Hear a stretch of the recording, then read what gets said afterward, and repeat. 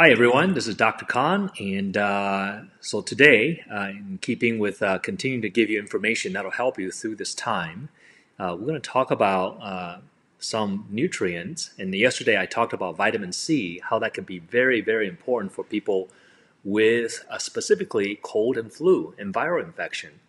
And specifically vitamin C, the way it helps is not that vitamin C kills the virus, is that it reduces oxidative stress and inflammation as a result of the viral infection. So speaking of oxidative stress and inflammation, I want to discuss today, beyond vitamin C, another compound that's critical for helping your body to decrease inflammation and can actually serve a role in helping you in viral infections. So let's talk about glutathione. So let me share my screen with you, folks. Keynote, there we go. All right, so glutathione is really a magic molecule. It does so many different things. Now, glutathione is the master antioxidant in the body. That means out of all the antioxidants, this is perhaps the most important. And it is produced by every single cell in the body. However, there's a daily limit, meaning you only make so much in a day. It's not an infinite, unlimited supply. So when you run out, then your body gets hit.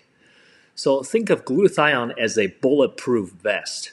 It's there to protect your cell, right? So when you have some kind of infection or inflammation, that inflammation is going to damage the cell.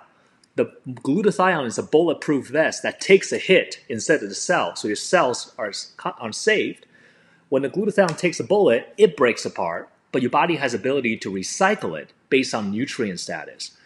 Now, glutathione is so important as an antioxidant because the reason why every cell in the body makes it is because we're oxygen-breathing species, right? So for us to use oxygen, oxygen is a really reactive species, meaning oxygen in the body oxidizes. And when it oxidizes, it creates oxidative stress, which is another word for inflammation. So think of oxidative stress as like combustion. You know, like when you burn gasoline, you get combustion and you're going to get exhaust fumes. By us combusting oxygen to make energy, we get oxidative stress.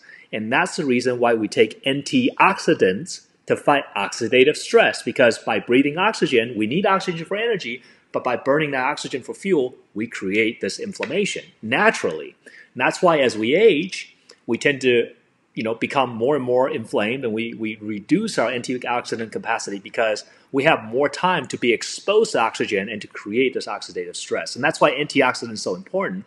And there are antioxidants that you eat from food, like vitamin C you get from food, and selenium you get from food, different things. But then there's also antioxidant your body naturally produces because it's so important. So glutathione is that antioxidant that your body naturally produces. Okay? And glutathione is especially important in immune function, both in fighting infection, but also in people with autoimmune disease, in establishing immune tolerance so your immune system doesn't attack itself. Now, glutathione, beyond just immune function, it does so much more. It helps regulate cellular events like gene expression, DNA synthesis. It regulates protein synthesis and repair. It regulates cell proliferation and cell death. So your cell apoptosis, signal transduction, and most importantly, cytokine production and immune response, which is where it helps with immune function. So this is really very important for during this time when we're thinking about how to get our immune system ramped up to help defend against virus. Glutathione is one of the key things. Now, in this article published in the journal Antiviral and in the journal Current Medical Chemistry in 2006, it says that glutathione, which the chemical name is GSH, glutathione is involved in many cellular functions such as detox, amino acid transport, production of coenzymes, and recycling of vitamin E and vitamin C. So it actually helps you to utilize nutrients better. Decreased glutathione level has been found in numerous diseases such as cancer, viral infections, and immune dysfunctions like autoimmune disease. And many antioxidant molecules such as glutathione and N-acetyl-cysteine, which I'll talk about later on in this video, have been demonstrated to inhibit in vitro and in vivo viral replication through different mechanisms of action. Accumulating evidence suggests that intracellular, meaning glutathione inside the cell, in antigen-presenting cells such as macrophages, influence this T helper 1 Th2 cytokine response. And I've talked about in other videos the T helper 1, T helper 2, which I actually talked about yesterday in that vitamin C video. And so glutathione help influences T helper 1, Th2 response. And more precisely, glutathione depletion can inhibit T helper 1 associated cytokine production and favor Th2 associated response. Remember yesterday when I talked about T helper 1, T helper 2, T helper 1 are your natural killer cells. And when people are chronically inflamed, you have the suppression of the natural killer cells, right? And that makes it so that you can't fight off infection. And glutathione depletion can inhibit that natural killer cell. This is one of the reasons why chronic inflammation deplete glutathione level so the killer cells start to go down. This is so critical. It ties into beautifully yesterday the topic we talked about immune defense. Now, during aging, glutathione content declines. So glutathione production actually declines as we age. Just as a normal part of aging, we just have less and less glutathione production capacity. And the immune system actually undergo a deficiency in the induction of T helper 1 response. Remember, T helper 1 is your natural killer cells. Reduced secretion of T helper 1 cytokines, which is associated with glutathione depletion, will weaken the host's defense against viral infection. Folks, glutathione help to stimulate T helper 1 natural killer cells so they can fight virus better. Following infection, glutathione content remain low, so your glutathione content can actually be suppressed or decreased with an infection. Okay, so that makes it more of a case to take glutathione as a supplement to help boost the immune system. And moreover, the treatment with glutathione C4 increased glutathione content in organs, reduce viral replication, induce predominant Th1 response. In conclusion, glutathione treatment could be used in elderly to contrast influenza virus infection by inducing immune response, in particularly Th1 profile. This is, just so you know, this is an animal study, and this is published in 2019, May of 2019. So a really recent study looking at how glutathione inhibit viral replication. Okay, a really, really important study that shows us how glutathione really helped with this. This is another study just in 2003 in the journal Free Radical Biology and Medicine. And in this article, the author stated that glutathione inhibited the expression of viral matrix protein, inhibited viral transmission, and reduced virus-induced inflammation. Remember, much of the coronavirus problem is not the virus itself, but the inflammation that the virus produces, right? That's why vitamin C is very helpful because it reduces oxidative stress and inflammation caused by the viral infection. So glutathione not only inhibit the viral matrix protein, inhibit viral transmission, but also reduce that inflammation caused by the infection. Inclusion of glutathione in drinking water decreased viral load in both lung and trachea. So what they did in the study is that they actually, kind of inoculated these animals, the mouse, with flu virus, and then they gave glutathione in drinking water, and they found that it decreased viral load in both the lung and the trachea, where it most matters. Okay?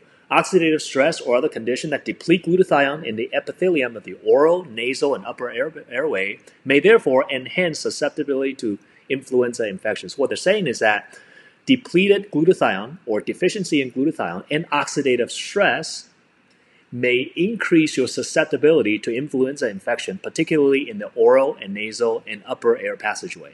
Again, glutathione is critical here. So let's talk about different forms of glutathione. So here's S-Acetyl Glutathione, or SAG.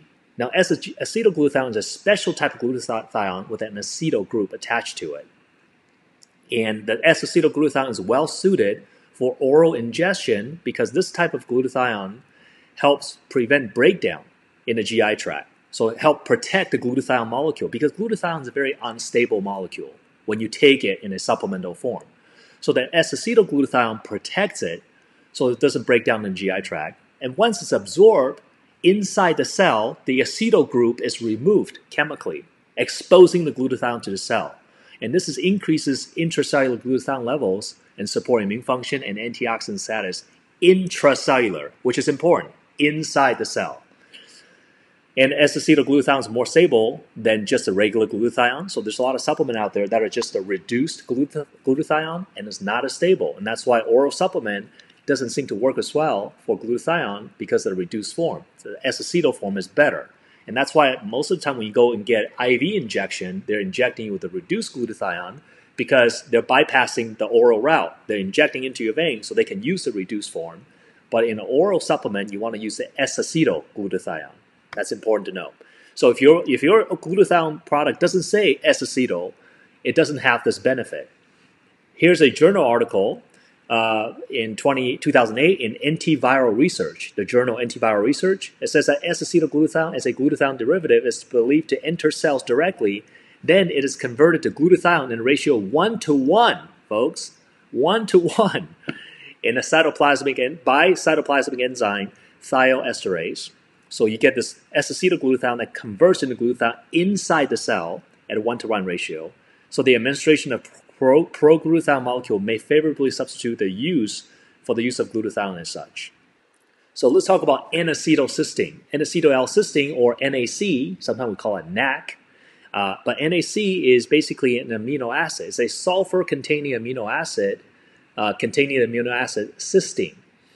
Now, this NAC is a very potent antioxidant in its own right, and it serves many, many, many different functions. Okay, so let's talk about some of these.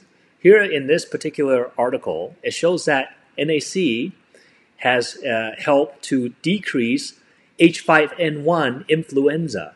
Okay, NAC inhibited replication of seasonal human influenza A virus. Study performed on infected lung epithelial cells showed that in reduced H5N1 replication, so reduced viral replication, it reduced viral-induced cytopathogenic effects. It reduced infection viral load 24 hours post-infection, so after 24 hours, it's able to start to already reduce the viral load, and it decreased the production of pro-inflammatory molecules, which, remember, is the inflammation of the infection that's causing all these scarring of the lung and the pneumonia issue that's killing people in coronavirus. So this study shows that NAC has the ability to influence influenza virus. Another study here, published in 1997 in a European Respiratory Journal, shows that what is the effect of long-term treatment of NAC on influenza, H1N1 here specifically. 2,062 subjects, so this is a human study, randomized to receive either placebo or NAC tablets, 600 milligrams twice daily for 6 months. And what they found is that local and systemic symptoms were sharply and significantly reduced in an NAC group, and only 25% of virus-infected subjects under NAC treatment developed symptoms versus 79% in placebo group. So what that means is only 25% of people who took NAC developed symptoms versus 80% of the people developed symptoms that took a placebo. So NAC made a huge difference here. Another study here published in 2018, so this is a pretty recent study.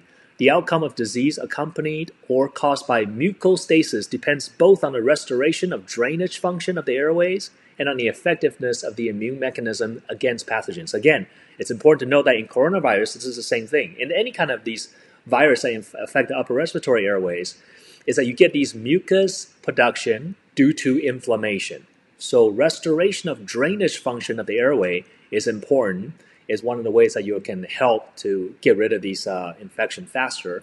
NAC possess pleiotropic immunomodulatory properties, most of which contribute to the regression of clinical manifestation of acute and chronic inflammatory disease of the respiratory tract. So NAC and acetylcysteine specifically help with inflammation in the respiratory tract.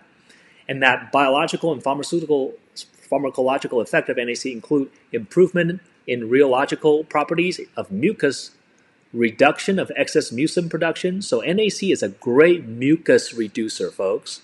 It's a great mucus reducer. It's used in hospital to reduce mucus. Restoration of mucociliary clearance and production of SIGA. Suppression of excess production of IgE and IgG4. These are immune markers. Destruction of biofilm. So NAC can actually help break down biofilm. Biofilm is a mucus that's produced by bacteria that makes them antibiotic resistant. So NAC can serve as a biofilm disruptor and inhibit the formation. Suppression of adhesion of pathogenic bacteria to the epithelial cells. And NAC is an antioxidant in its own right. And it also helps regulate the production of pro-inflammatory and pro-fibrotic cytokines. So NAC is a really useful tool in upper respiratory infections. NAC can act as a precursor for reduced glutathione. So NAC actually help you to make glutathione, which we already discussed how important it is, and also as a direct reactive oxygen species scavenger. So what that means, NAC actually help you break down inflammation, serves as an antioxidant in its own right. In this way, NAC can interfere with several signaling pathways that play a role in regulating apoptosis, or cell death, angiogenesis, which is making of new blood vessel, and cell growth and inflammatory response. NAC therefore may influence mucin production or expression by acting on oxidative stress and inflammation, play a role as a mucolytic agent. Folks, NAC help reduce oxidative stress and inflammation, which is why the virus is so deadly, because it creates such severe inflammatory response. NAC help to reverse that. And then for gut health, glutathione is critical for gut health. Glutathione actually help with leaky gut. It helps with any kind of immune system problem. So glutathione will be critical if you have GI problems. Okay, so that's definitely good for kids and good for people with GI problems. Gloria, thank you so much for joining me. Please help me share this information. And Candace, thank you for watching. Please help me share this information with other people. And we have JP. Thank you again for joining me today. So every day I'll be on to kind of let you guys know what are some of the things that you can do to help yourself from a nutrition model. Let me see if we have other people here that I need to catch the question. Looks like that's it. All right, great. Thank you so much for watching, and please share this video, and I will talk to you tomorrow. Bye-bye.